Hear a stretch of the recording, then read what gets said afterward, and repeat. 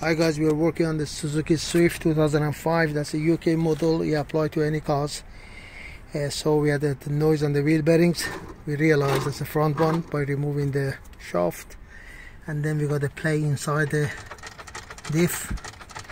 I can hear the bearing and the spline over there, so we leave that one as it is because it's gonna collapse soon. And we remove the caliper, secure it on the top, reduce the pressure on that hose, remove the steering ball joint and the wishbone. That's it. So when we get the ball bearing, we're going to change this one.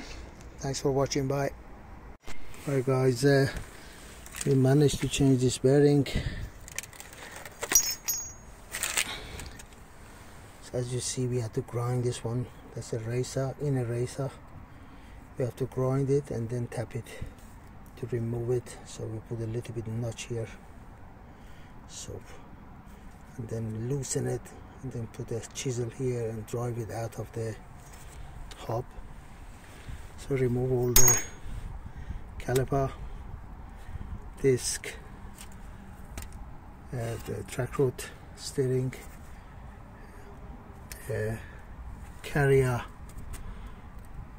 and we got the hub carrier and ABS. We didn't touch it because normally they crack. We attempted, it didn't work, so we went all the way here inside. We remove it from the plug that way. So that's it. So we remove the hub, knock the bearings out, put the new bearing. Oh, that's another thing.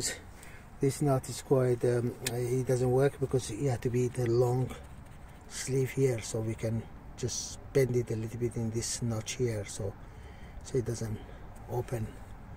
So as you see, this is short, it never reach here, so we put the old one back. What more I can cover? That's the old bearings and stuff. That's it. While we remove this one, we check the ball joint. So we're gonna put the wheels back. Thanks for watching. Bye.